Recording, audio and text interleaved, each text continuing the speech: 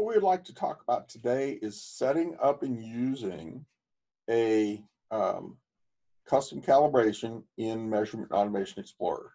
So you can see here, I have an IMAX open, and what I'm going to do is come over to Scales, and I'm going to create a new scale, and I'm going to select a DAC MX scale. And what we're going to use today is a linear scale, although you can use any of these other ones, but we're going to just do a linear one, nice and simple. Okay, and we're going to call this test scale 1, and we're going to tell it to finish, and that's going to open my scale package here. Notice that my incoming prescaled value is volts, which is appropriate because we're going to be getting data off of a data acquisition board. And my output, we're going to scale a pressure transducer, so I'm going to make this PSI. And I've gone in and done calibration on this, and I have a y equals mx plus b. So my slope for my line is 25, and my y-intercept is minus 0.02, okay? So you can see right here that now I have 0 to 10 volts is equal to approximately 0 to 250 psi, and I'm going to save this. That's all it's required to do a simple linear conversion, okay? So now over here, what we're going to do is we're going to read a data acquisition board. So here's my DAC MX.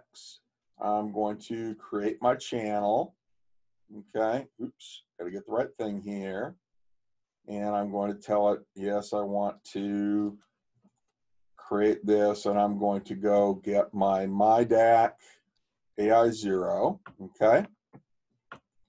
And now here's where it gets tricky. What I'm going to do is I'm going to come in here, I'm going to say custom scale name, and I'm going to create a constant. And under my custom scale name, I'm going to go to that scale I just created. And I'm also going to come into here on units, and I'm going to create a constant for the units. Notice it says volts, that's the default. And I'm going to change this to be from custom scale. So now when I read data from this, okay, my data is going to come out as PSI, not volts, okay? We also have to set the mins and the max, create a constant. My maximum is now 250 because it's in PSI, not volts, and my minimum is 0. So what I've done now is I've given it all of the things that are needed in order to convert the AI input voltage directly into PSI. Let's say we have a second pressure transducer. We're acquiring 2 channels. So let's create another scale, and here's another linear scale, and we're going to call this one test scale 2, okay?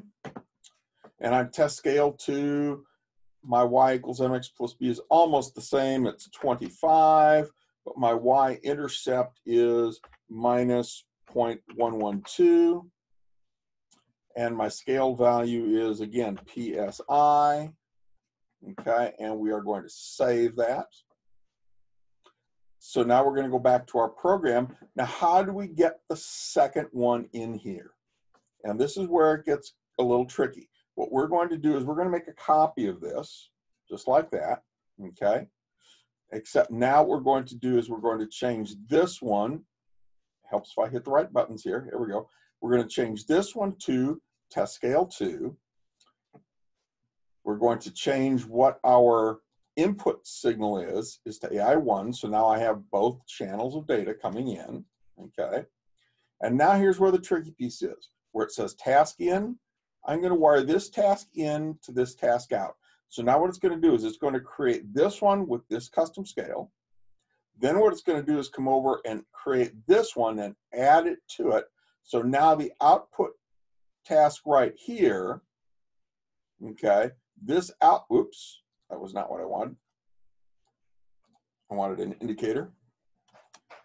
So now the output task here, okay, this output task now contains both of these data acquisitions with their custom scales, okay?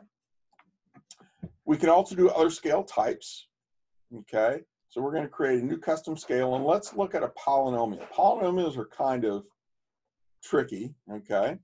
So we're gonna say my poly1, okay, and it's gonna open up. And notice that what I have here is my set of coefficients. So what I have to do is I have to fill in the coefficients for these guys. So I'm going to double click on this guy and I'm going to add it. Oh, couldn't find where it went because it went over onto the other screen. There we go. My coefficient for the first one is minus 0.33, and I'm, yes, just making these up as I go. And I don't know why this is jumping all the way over to there, but there it is. So this is plus 0.25 is our next one. And this one is minus 1.44. And we'll do one more here. And this is plus 2.56. Okay, so there's my polynomial for my fit, okay? And this is, oh, let's call this, this is load, so this is gonna be pounds force. Oop, I can't type. LBF, there we go, pounds force. Now, in order to use this, we need to do one more thing. NI requires that you have both forward and reverse, but you don't have to calculate the reverse ones. You can just come down here, click reverse, and generate, okay? And it will go from 0 to 10 input, okay? And it will generate what those reverse are. Notice it's not too good. I'm not surprised, you know, given what I gave it for a formula. That's not a surprise at all. But we're not going to use it. It just has to be there. For us, all we're worried about are the positive side. And then you would use this just exactly the same as any other one. Notice that our scale is 2.5 thousand here, okay? So I need to change, for instance, this guy here. He is going to be my poly 1, and he's got to go to 2,500. Okay. And then we've changed it, so now we're doing this one with polynomial, and that's all there is to it.